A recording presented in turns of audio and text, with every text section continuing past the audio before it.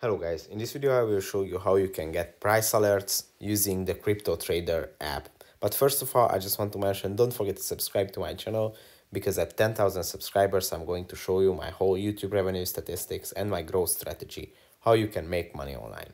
So let's jump into it. First, just download the Crypto Trader app, this is the icon. And then when you have the app, you just open it. And this is going to be your first opening screen where you can choose coins that you would like to receive price alerts. You can even go to search and search for different coins if you don't see the ones that you're interested in on this list. But you can choose from this list any of the coins very easily. And then just tap on confirm. I mean, you need to choose at least 3. But after that, you just tap on confirm and you can turn on notifications if you want to receive those price alerts that you are subscribing to. And then that's pretty much it. You are ready to receive your price alerts using the Crypto Trader app.